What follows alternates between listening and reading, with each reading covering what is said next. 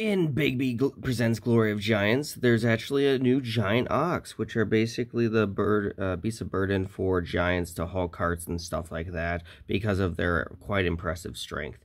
And we can also go ahead and look at their stat block. Also, they're usually sky blue, which is weird, or other variants of that color, you know. And so we're going to look at it. So basically, they have 12 AC, 105 hit points. They are a huge fae, by the way, so you can't turn into them as a druid, unfortunately.